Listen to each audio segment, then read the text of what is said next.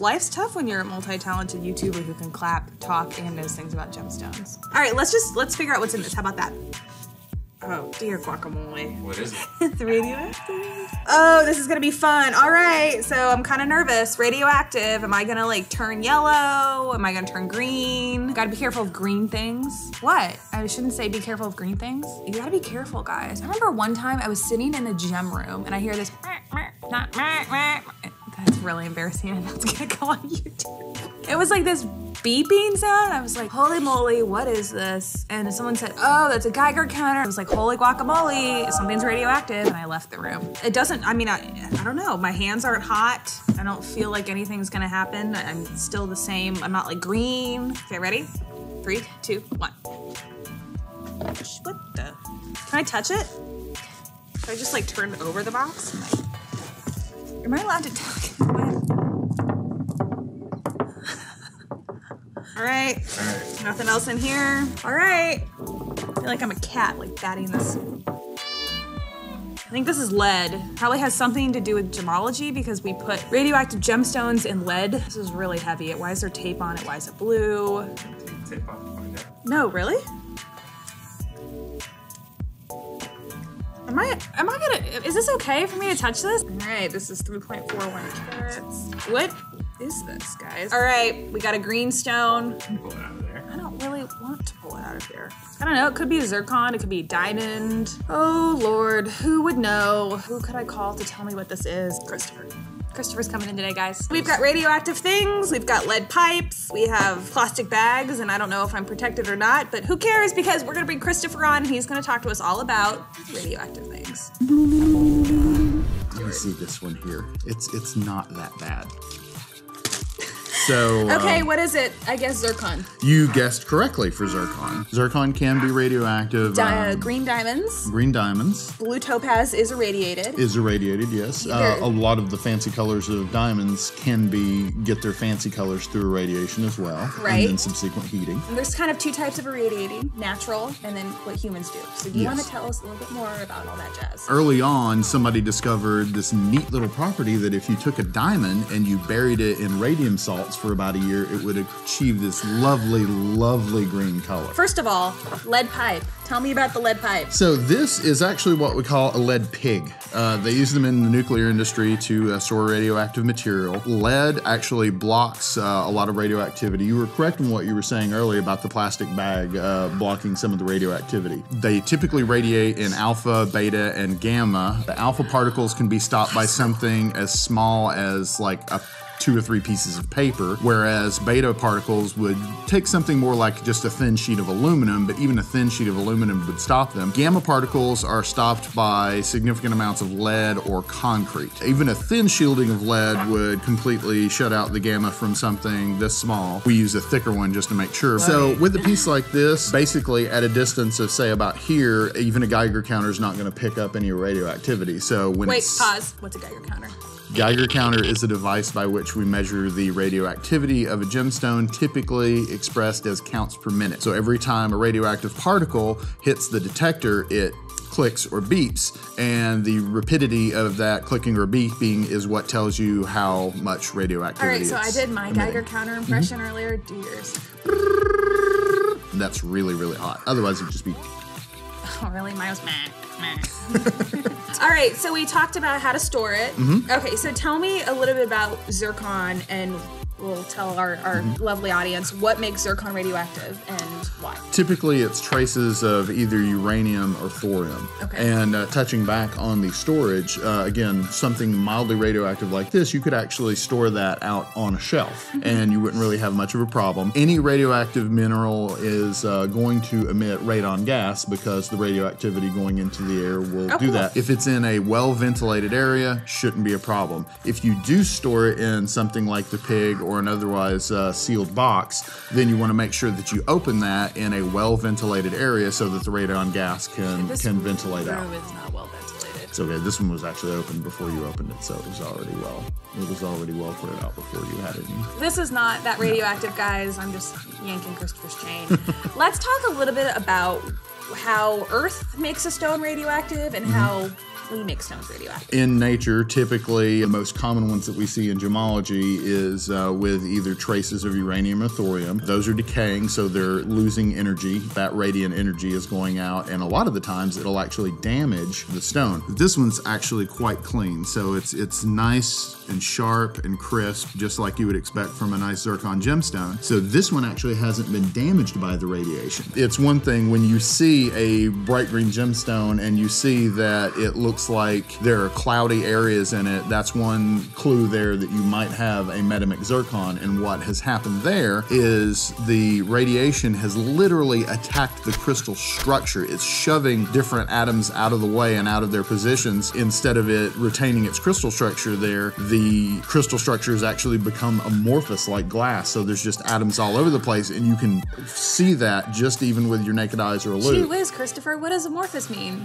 Amorphous means that it does not have a crystal structure. So if you have water, water would be amorphous because it's all just the molecules around there, but once you freeze it, it actually has a crystal structure. Okay, so basically if you have a gemstone that's in Mother Earth and it's host rock, if there is a, you know, maybe uranium nearby or thorium, that radioactive material is going to seep into the gemstone and it will change it. Natural radiation also affects some stones like amethyst. Amethyst has to have the presence of iron, but there also has to be some radiation. And you get some of them that basically are radioactive and some that have achieved their color because they have been irradiated, but they do not have lingering radiation. Right. They're so not currently radiating themselves. Some stones, you know, they may have been irradiated, you know, millions of years ago and there's nothing to worry about now. Some stones might still be hot. Okay, so we talked about natural radiation. Let's talk about man-made. Again, we had talked about earlier about burying the diamonds in the radium salts, and when you do that over time, then the diamond becomes green from exposure to the radium salts. That actually does transfer to the diamond, and those diamonds themselves can be radioactive for 1,000 years or more. Okay. I'd heard a story of one guy who had detected one in a gem store and had to call the Nuclear Regulatory Commission, who confiscated the stone, and I believe the person still owns the stone, and they can visit it for the next 1,000 years or so until it's not hot that anymore. doesn't happen often. I've been in this industry 10 years.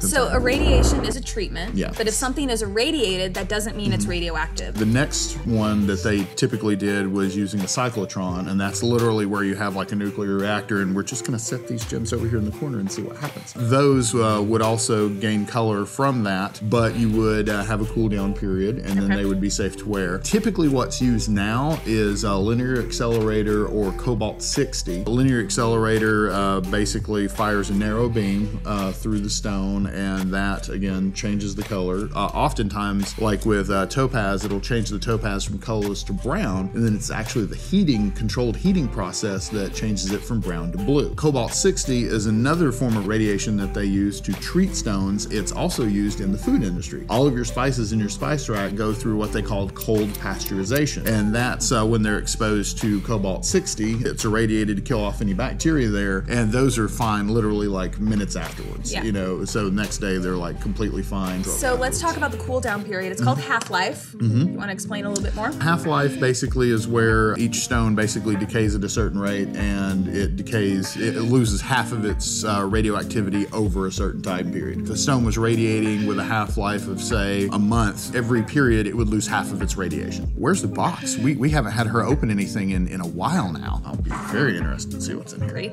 2. Can I touch it? Yeah. Is it radioactive? Yeah. Is it mine? No. Yes. Nice How try. radioactive is this? Very mildly.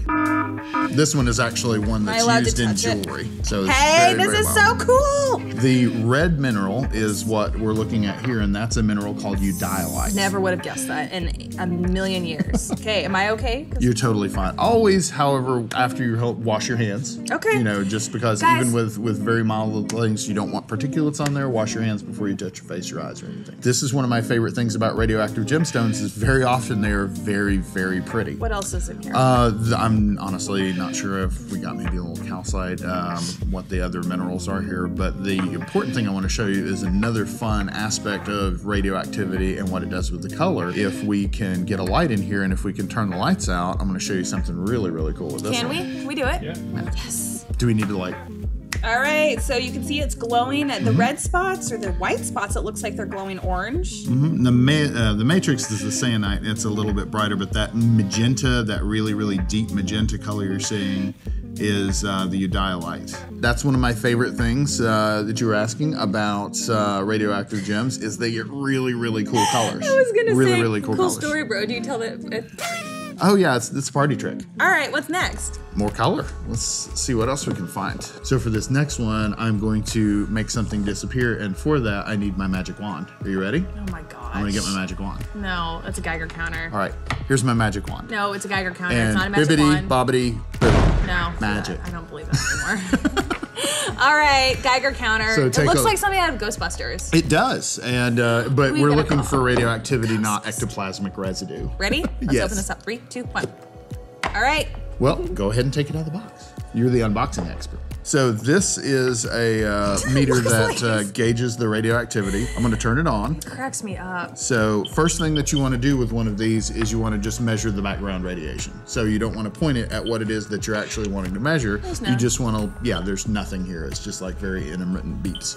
So then you wanna take this and put it like... Wow, there's something, feels weird. All right, so you can tell from right here it's not picking up anything, but watch as you get closer.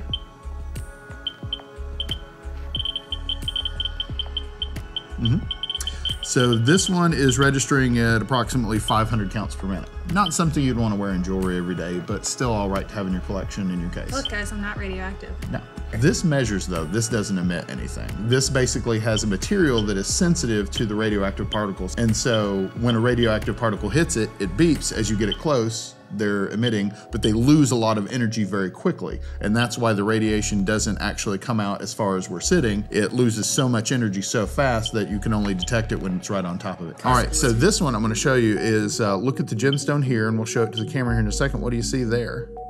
You see? Oh, I see lines. Yeah, you see lines. Christopher, please tell us what the lines are. So these are, she's not gonna stop with that. What we're seeing here are metamic lines. And what that is these are lines and areas in the stone where the crystal structure has actually been attacked by the uranium and actually turned the crystal structure of the zircon amorphous. Again, you can see it with the naked eye just in those little areas there. But this one has absolutely lovely color again, which is one of the things I love about the radioactive gems. All right, one more.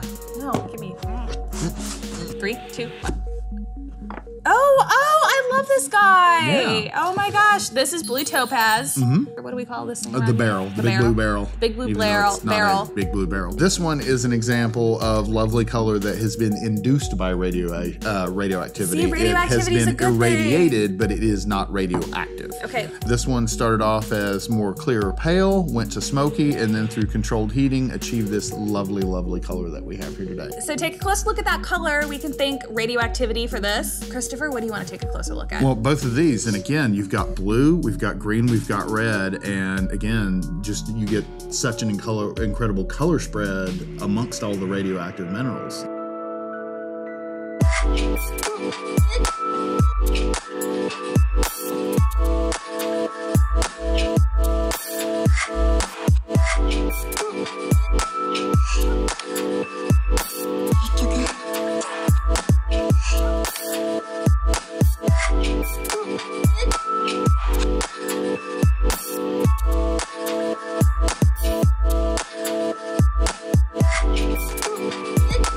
Radioactive Natalie. Maybe I will have more superpowers on the next video. Until then, don't forget to like and subscribe. You don't want to miss out. Maybe we'll have some more radioactive gemstones coming up next. I'm definitely not wearing those. Sorry.